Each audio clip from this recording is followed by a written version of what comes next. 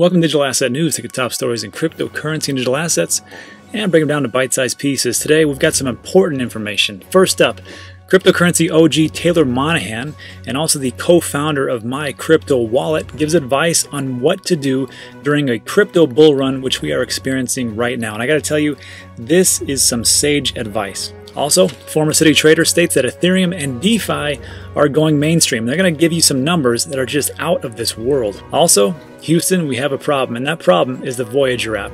I'm going to answer a question from one of our subscribers named Andrew, and I'm going to pull somebody in to actually help me answer this question a little bit more thoroughly. And at the very end, we're going to go over a scam of the day. But before we do all that, let's go over and see what's going on in the markets. So today, it is August 12th, is roughly 1 o'clock Texas time, and it looks like Bitcoin is holding strong at around 11,544 or 11,5. It's up 1.1%, so not too bad. Ethereum still cannot break through that $400 barrier, but here we are. XRP, 28 cents. Watch out. Tether is Tether. And Chainlink is up pretty darn bigly with a price of $15.44, up 20%, 57% for a 7-day. So I got to tell you, for all you Chainlink holders, myself included, congratulations for getting rid of all the FUD and the different articles that have been out there talking about it's a scam and whatnot, because right now, looking pretty good.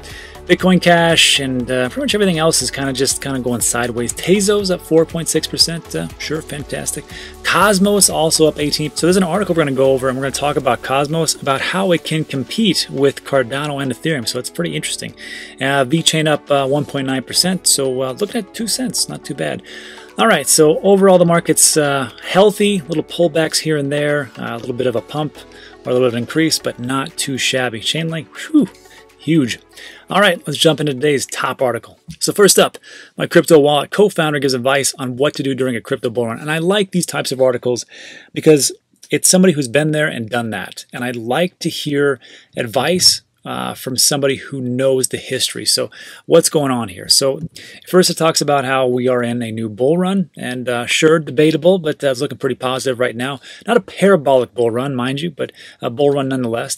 And it states, as new investors get excited for what may come, longtime investors in the crypto space have given advice on how to learn from their mistakes. And I am one of those people. So I was around 2017. I was the one that caught up with the whole FOMO and watching, everything just go parabolic, and it's very hard to control your emotions.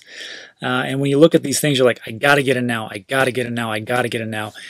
And when you listen to this article, when I read the article to you, and we go over Monahan and what she talks about, just let it soak in, and just remember, the first rule of crypto is we do not FOMO.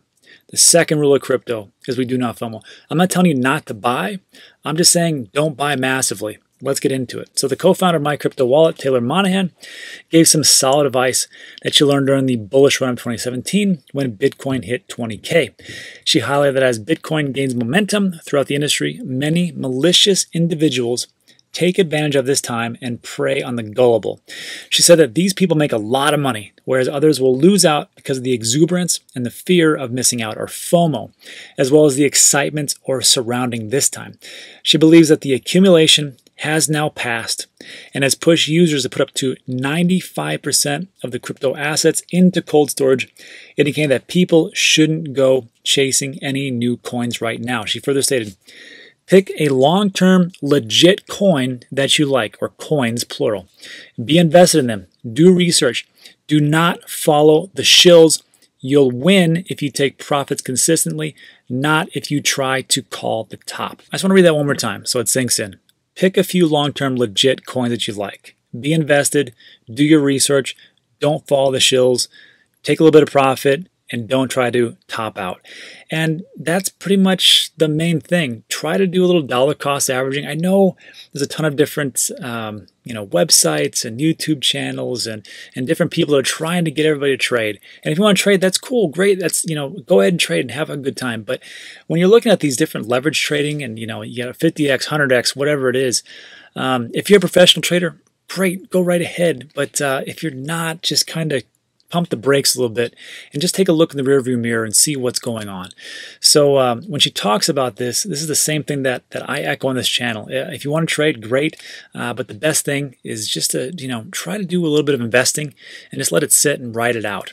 So further on, and this will finish it up, the long-term investor further went on to stress that people who take on huge debts to invest into crypto will not win, but could lose everything in their life, including their kids' savings and their home. Now, this is like the worst case scenario, and this actually did happen in 2017. People were taking out loans on their houses. They were cashing in 401ks, and they were buying near the top because they got caught up, and it happened every single day. So the big thing here is that what Monahan is saying is, don't get in anything right now. And to me, when I read this, it almost sounds like she's saying don't buy anything. And I think that's a little bit too much on that cautious side. I think that right now you can still dollar cost average in. You can still get and find those good gems, those projects that you truly believe in, and just stick with those. And then just don't waste your entire life savings. Which I say that with a smirk. And I really shouldn't, because it happens all the time. So I'm imploring you, just do your own research. Look at these coins or these projects that solve a real world case problem or a use case, and something that you can really get into and just invest. Now, if you want to trade, go ahead and trade later. But this, I got to tell you, is the best advice. I have my choices. I've got my Bitcoin, Ethereum, Chainlink, Cardano, EOS, Tezos, VeChain, everything that I've always talked about since I began this channel. And those are the ones I'm going to stick with. Now, there may be some I can add in later, but right now, those are the ones, and I'll let it ride out. Anyhow, let me know what you think in the comments section. Let's move on. Next up, former CITI trader, Ethereum and DeFi are going mainstream. So what's going on here?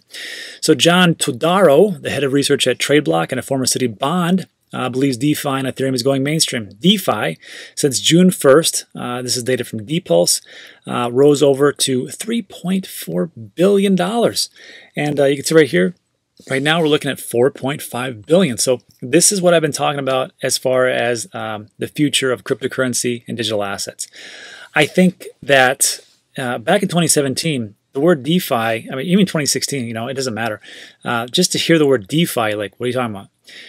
Back then, it was all currency, cryptocurrency. Digital assets was like just a niche term that very few people use. So when we see DeFi and just what a massive effect it's had right now, we can't even imagine what is going to be colossal in the future. I mean, back in 2017, you couldn't even think about it, right? It was the same thing with the internet. When it first came out in the 90s, you could not imagine what it was going to be in 20 years. And I think the same thing is for cryptocurrency digital assets. What's going to happen in the next 5, 10, 15, 20 years? I mean, there are projects out there that probably haven't even been created that are going to be just astronomical. But I could be wrong. Only time will tell. Moving on. With the start of the Compound DeFi protocol in early June, the demand for DeFi services spiked.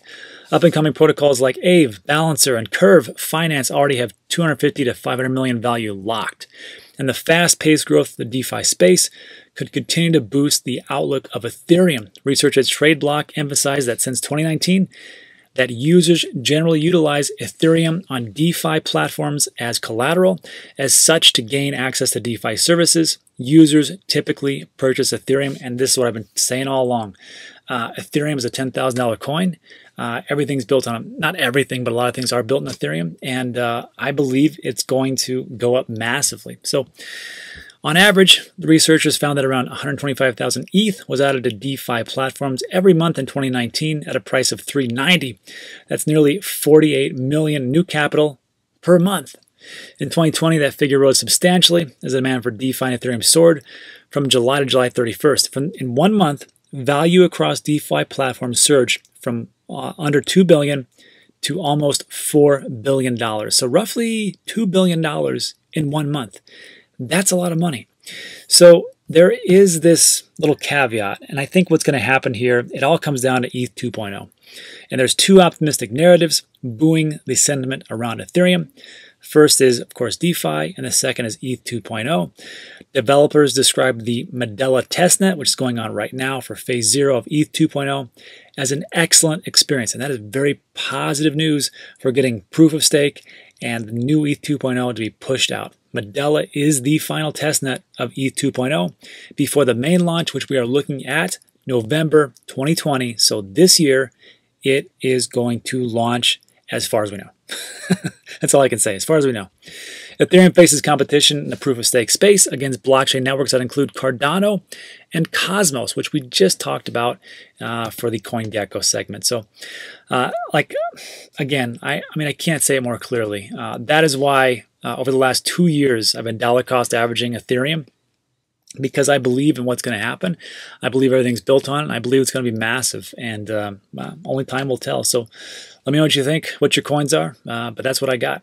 Let's move on. So next up, we're going to go over a question of the day, and this is from Andrew, and he's got a problem with Voyager, which I could not answer this question, so I reached out and listened to the response. So let's jump in the office. So everybody, welcome back to the office. We got the Q of the day. So the question actually comes to us from Andrew, and he says, "Hey Dan, thanks for all the videos. You're welcome, I do my best." He says, "I know you're always pushing Voyager. However, I must say I have nothing but issues. At the moment, my assets are literally stuck there. Their policy regarding withdrawal transfer is 5 business days after your asset purchase. However, I have deposits made on July 30th that still have not cleared. Now keep in mind, this is a couple days ago, probably 3 days ago. He said, I want to transfer my Bitcoin, ETH, and others to my ledger, but simply can't. And support offers no explanation or time frame." So I reached out to Voyager, my very limited contacts, and they said, "Yeah, sure, we'd love to answer that question. And why don't you just talk to Steve Ehrlich, the CEO?" I said, "Sure, why not? Why don't we get him on here?" So Steve, welcome. Thanks for coming on. And that is the basis of the question. I'm going to rephrase it just to make this simplified. So when someone deposits cash in their Voyager account, the policy for digital asset withdrawal is 5 days. So why is this policy in place, and why does sometimes it takes a little bit longer than those 5 days? Okay, it's actually the reason why cryptocurrency exists, right? And I think it all deals with the banks. You know, we run an ACH. You know, everyone who brings money in, you connect your bank account using something called Plaid, which is pretty much what everybody uses in the fintech space. And we have a payment processor that moves the money from your bank account to our bank account, so we can buy the crypto for you. The problem is the ACH system settles on 3 or 4 business days. And they have timeline from when you can upload and when you batch it and upload it to the processor. So if you deposit your money on a Saturday, there's no chance of uploading it to the bank until at least Monday evening, because they don't do it first thing in the morning. It's a set time every single day. So reason why then we have the policy is that you deposit your funds, takes at least 3 business days to clear through the bank. And that's after we approve it. You know, we've got to approve it first. We don't automatically approve everything. We actually make sure you are who you are and bank account matches your name and all that stuff. So there's a lot of process that goes on it.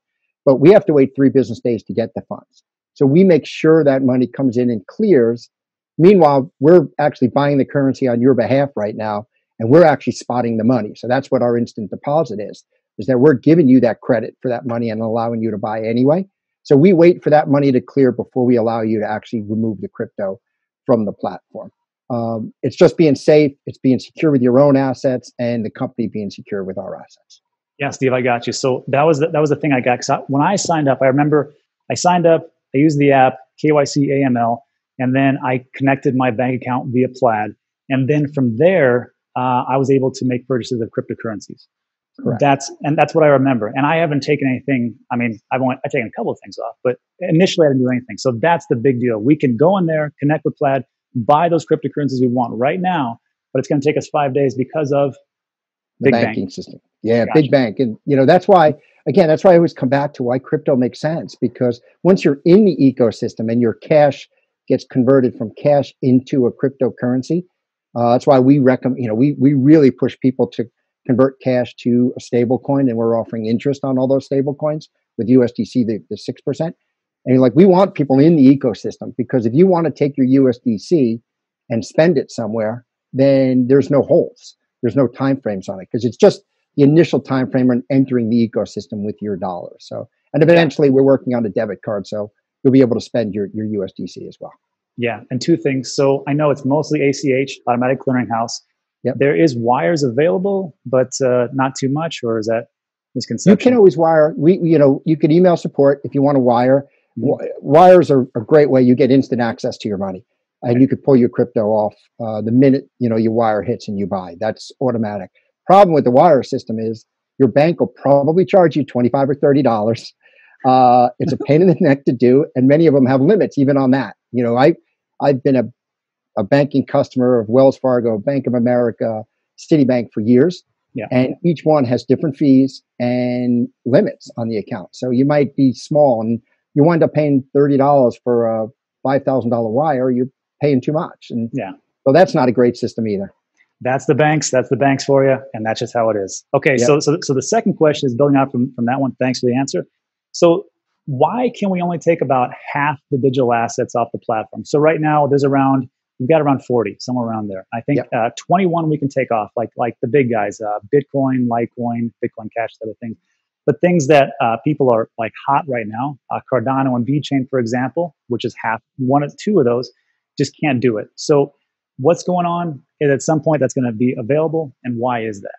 We're working hard every day to keep adding coins in the protocols, to add coins so that you can actually withdraw or deposit on both accounts. And the deposits are just equally important because we want people to bring assets on, because we can we offer interest on a couple of those coins like Cardano today, but people who have Cardano somewhere else can't bring them on yet. So we're working hard. It's just a matter of writing to every single protocol and making sure that we do it, we test it, we QA it, it goes through our security process, everything, and that takes time. But our goal is to get every coin to be able to transfer in or out and make it a more accessible system for everybody. That's our goal. Sounds good. Yeah, because everybody on the channel is different. Like I got a spectrum. Some people are like, I need it all on my ledger. And the other side are like, I don't care, just make me money. And there's always people in the middle. So I had to ask the question. Okay. And then lastly, I'll say that in yesterday's video, I talked about exchanges and these wallets. They really work for us. So it's not the other way around, And I said, go to where you are treated best. And so for all the different applications and different wallets and exchanges that are out there, I'm just talking to everybody right now listening, go to where you're treated best. I've been treated pretty good with Voyager. When I've asked the questions for customer support, it's been 12 or 24 hours. And I got to say, that's a big thing. Also, if you noticed, Steve is here. Steve is the CEO, and he sits down with us to give us the answers. So when you're looking at different options out there, just remember this video. And that's all I'll say about that. So thanks for coming on, Steve. And then the last thing, I want to share with you this Andrew, who the question came from. He actually gave us some feedback. So I'm just going to tell you, and this was just yesterday. So he said, Rob, just watched the video. Thanks for the shout out. Can't wait to see the CEO interview. Sure. He said, definitely holding on my Tezos, update to my funds. And it looks like the ACH deposits are still pending, but it has been 5 days, 6 days. And then we talked about what that dealt with the bank. So that would answer the question. He says they had some kind of problem with their recurring buys for 4 to 5 days. All of mine rejected from ETH to Bitcoin. I'll be giving another go at this as my funds arrive. And I checked my account, and every single day I've had the same 3 come out, which is Bitcoin, Ethereum, and VeChain. So I know they're working, just sometimes there's a little glitch. And this goes to everybody right now. You can never be perfect. That's just how it is. We try for perfection. Sometimes we just don't hit it. But he does say this. On the positive, my 2 limit buys went through on Cardano and VET today when the price dropped to my target. So that was excellent. Customer service seems to be more responsive as well, giving me more detailed answers. I think this app and company have a lot to offer. I just think they need to tweak a few things and they will be champions. So that's what he says. I love that feedback. But look, I think, and I appreciate you having me on, really do. I love speaking to customers, current customers, future customers. A lot of them I get LinkedIn messages, I get Telegram messages from customers and try to respond to everybody. Twitter, they tag me in Twitter and ask me questions. And we really try to respond to everybody because you said it right. We are here because of the customer. Our job is to always get better every day, deliver service to customers, And this is, when you talk about crypto, it's a decentralized network. And if we're not doing the work and trying to deliver the best product for customers and best service for customers, we shouldn't be in business. There's no reason to be in business unless that's what you're going to do. So we're accessible. I'm accessible. I would say to all your listeners and watchers, and hey, if you want to reach out to me or the company, just go to Twitter. Happy to answer questions. I try to get to almost as many as I can every single day. Watching sports, now that it's on, I can watch sports and answer questions. Watch it before it disappears, Steve. Watch it before it disappears. I know. It's looking, I'm a big baseball fan, big New York Yankee fan. Grew up in the New York area. Sorry to all those other fans out there. But, it's who knows if we're going to get through this season. I don't know. Hey, it's a good point. We'll see what happens, just like the cryptocurrency market in general, right? Here's a bonus question. I was on Alex Mascioli's show, and then I was researching it, and I saw that you were on the same show. It was you and John Nangerian. And you talked about something where you said that there were exchanges, FX, you were talking about, how they were giving traders 100x leverage, and they were saying, shoot for the moon, and they were getting blown out like crazy. And you said that is the wrong strategy. And you talked about how education is key. You brought on John, and you said, we're going to team up for Market Rebellion to do some type of teaching for trading or something like that. Yep. I haven't heard about that in this space, as far as like teaching the customer to be a better trader so they don't get blown out, because I see it in my field all the time. People are, stop losses are getting ran over, they're getting wrecked, and just like a continuous basis. So is that what's going on? Can you speak to that? We were so excited to have John and Pete and Dirk Muller as part of our team now and as investors into Voyager. And the whole reason was to get set up so that they've built to our APIs. They're bringing education to the crypto markets. John and Pete are two of the most knowledgeable option traders in the marketplace, and they've really started to learn and doing a great job on the crypto side. And they have a whole team of people willing and helping people learn how to trade crypto. To me, it's so hard to get a customer. We put so much effort into getting consumers. Our job is to actually make them successful. We're supposed to be here to drive wealth and success, not to always get new customers. And I said it on that show. I've seen that 100-to-1 leverage game before. It's a recipe for disaster. It never ends well for consumers. Less than 1% of those that take advantage make actual money.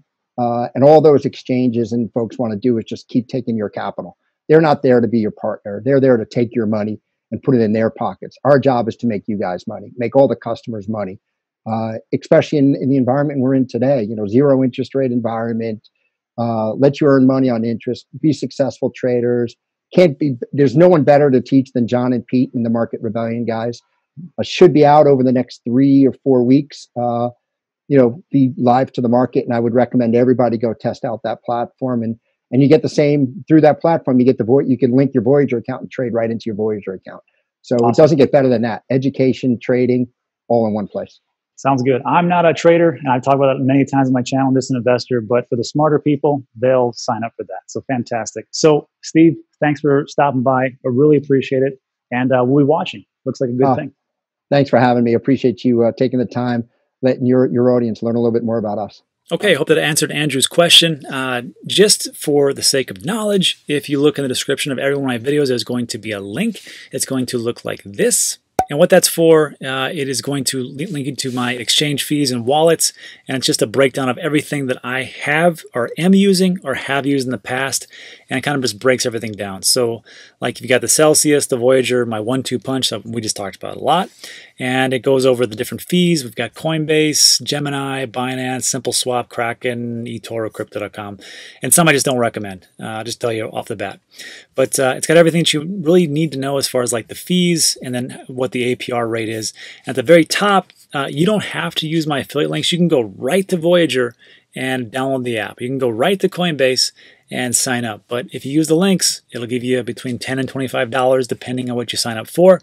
So go ahead and give that a shot. Since we're here, why don't we do Scam of the Day? And again, if you look in the description, there's a link. It's going to look like this. And it's going to link you to Scam of the Day. And the reason I did this is because I was tired of people getting screwed out of their money. So We created this because there's so many scams, and hopefully it's, I mean, we got rid of some, but there still are a lot, and we just have to do our part, right? We do what we can when we can. And let's just take the very last one here, and I'm going to show you what to watch out for. So we're going to click on the link. It's going to take us to this nonsense right here of, yeah, there's Vitalik just talking about whatever he talks about, which usually goes over my head. And what we're looking for is, first we're going to take a look at the comments. There's no comments, and that's very strange for a video that has 53,000 views, so I don't know what's going on there. And then also, what we're looking for is an asymmetrical giveaway. So it says here, and this is a legit video with Vitalik Buterin, and he's probably saying something smart. But what we're looking for here, it says to participate, send us between 1 to 100 ETH, or send us 2 ETH to get 200 back. So that's what's going to happen. So for every 1 ETH you're going to send, they're going to give you 2 back. That's not going to happen.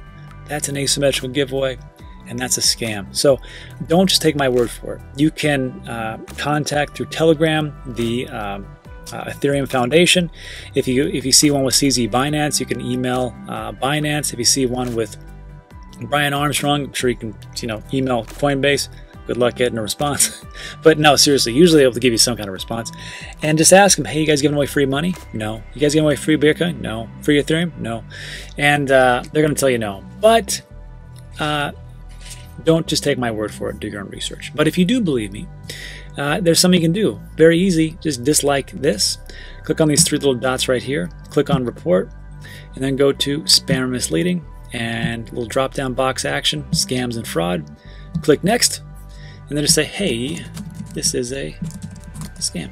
And then click report, and you're done. So hopefully we can get rid of that and go forward. Now remember, you are probably very savvy, and I'm sure you wouldn't fall for this, but there's a lot of new people coming in, and we really do need to protect this space because YouTube's not going to help us. That's all I can say. So that is it. So look, if you like these types of videos, there's going to be 2 videos are going to pop up on your left and right. Don't know what they are because YouTube has control of that. Just like maybe the scam ads you saw in the very beginning or middle or end. I have no control over that. That's all YouTube. Go complain to them. And that's all I got for today. So thanks for sticking around. Really appreciate it. And I'll see you on the next one.